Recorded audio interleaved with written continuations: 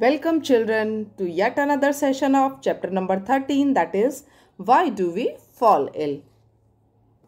In our previous sessions we studied about general ways of preventing infection, in which we studied that there are so many general ways by which we can prevent any kind of infection. These general ways include public hygiene and proper and sufficient food and nutrients for everyone. And we also focused that airborne diseases can be prevented by living in conditions that are not overcrowded with so many people. We also learned that waterborne diseases can be prevented by providing clean and safe drinking water to everyone. We also studied that vector-borne diseases can be prevented by providing neat and clean environment so that the vectors will not propagate and increase or spread the disease. In today's session, we are going to study about the specific ways of preventing any infectious disease.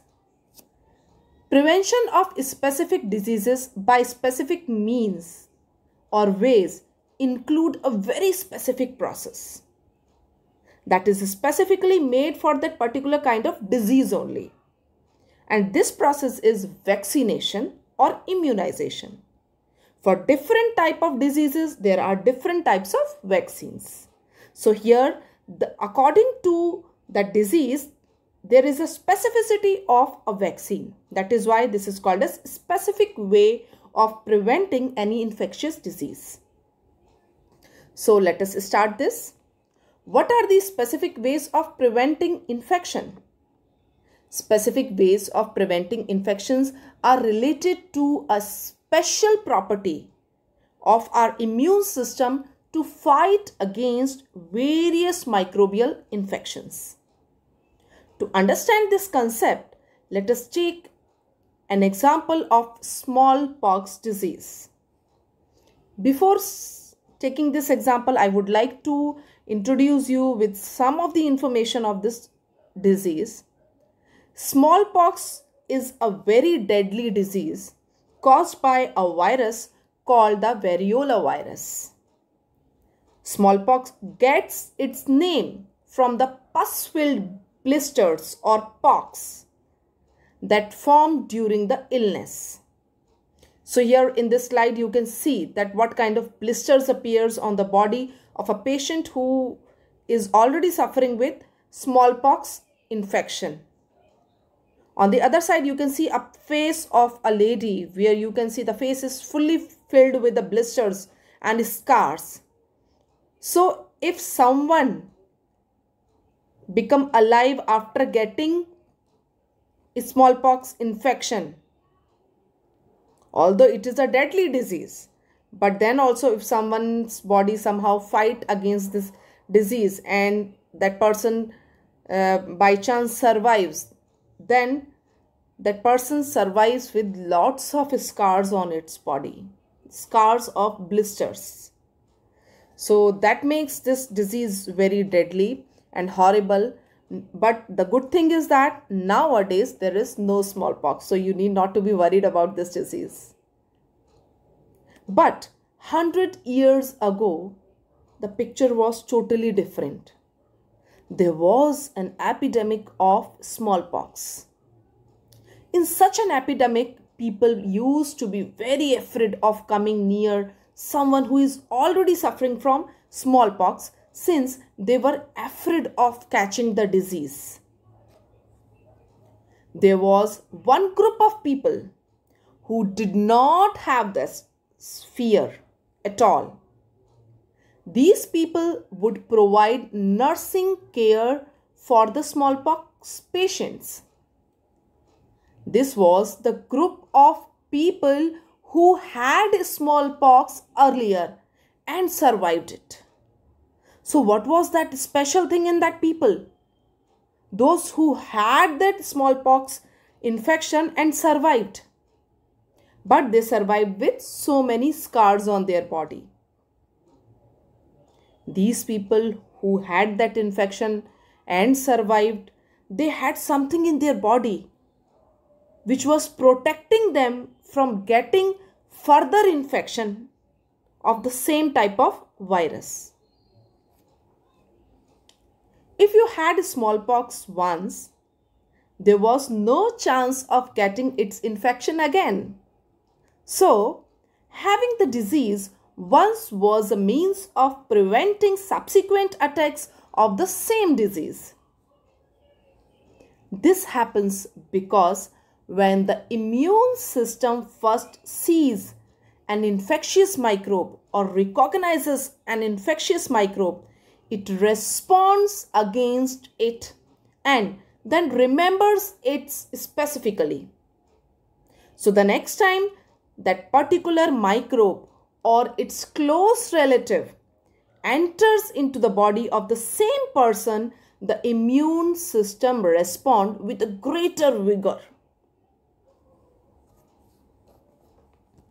This eliminates the infection even more quickly than the first round of infection. This is the basis of vaccination has come into our usage.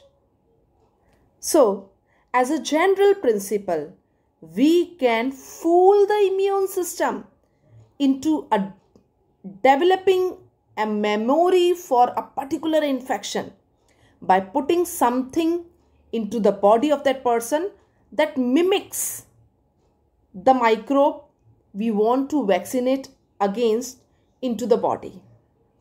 To understand this concept of vaccination, let me explain this to you in an easy language. Suppose you want to get vaccination for BCG. BCG vaccination. BCG vaccination is given against tuberculosis to small children. This is Bacillus calmette-guerin, which is a full form of BCG. In this, just to make you understand about the concept, I am giving this example.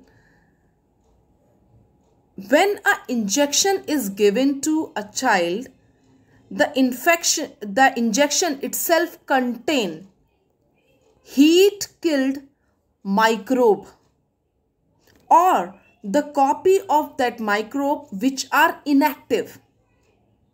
Inactive means these can be inactive by any way.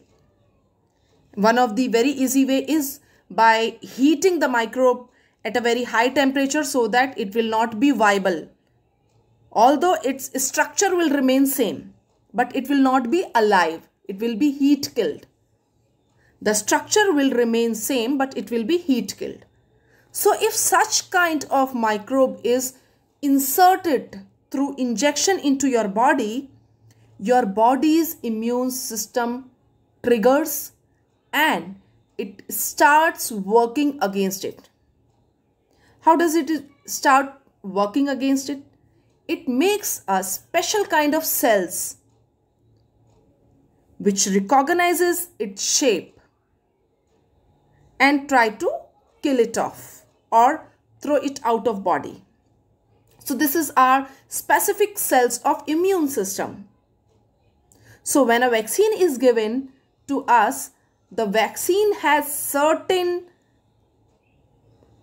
material which is a copy of microbe or which can mimic the microbe or which can be heat killed microbe, inactive microbe, which are inoculated or injected into your body so that your body's immune system will start making a specific kind of cells. Now, these cells which were injected through vaccine were inactive, so it is not going to make any difference in your body. You will not fall sick by this. But your body's immune system will be active against it. Now, in such condition, if that person gets the active infection or gets infection from someone, in that case, your body is already having that specific immune cells which are ready to attack on that microbe with a greater vigor, with a greater power. So this is how vaccines work in our body. So when a vaccine is given, it is actually injecting something which will trigger your immune system to make a specific kind of immune cells which will be able to fight against the actual active microbe, so that your body will be prepared for future active course of infection. This does not cause the disease when an injection is given or when the vaccine is given. Actually, that vaccine does not cause any kind of disease and provide a disease specific means of prevention of that disease. There are vaccines against many diseases like tetanus, diphtheria, whooping cough, measles, polio, and there are so many other diseases. These form the public health program of childhood. Such a program can be useful only if such health measures are available to all children. Children, you must have heard about Pulse Polio campaign. Why that campaign was run? So that nobody will have polio infection. And nowadays, you will hardly see any child getting polio infection because it has been started long back in our country, and now also it is active, and its motive is just to eradicate polio out of our country. Can you think of reasons why this should be so? Why we want to maintain good health of children in our country, so that we will have healthy adults in future. Children, in this slide you can also see one picture in which you can see a child is growing, and along with the growth of that child, different vaccines are given. See, BCG is there, hepatitis B is there, Hib is there, and DPT is there, and there are other types of vaccines. And if you remember, when you was small, that time also your pediatrician must have given one file to you. And in that file, there are so many vaccines name was printed. If you have any small baby in your family, ask his or her mother and try to check this same kind of picture and different names of vaccines in his or her file. There you will see that there are different kind of vaccines which are given to a small child at different time course, so that the child will get or develop the immunity against these diseases, and child will be protected against these diseases for future. So these are immunization schedules or immunization programs. Some hepatitis viruses which cause jaundice are transmitted through water. There is a vaccine for hepatitis A in the market, but most of children in India are already immune to hepatitis A by the time they are 5 years old. This is because they are already exposed to the virus through water. Under these circumstances, would you like to take vaccine?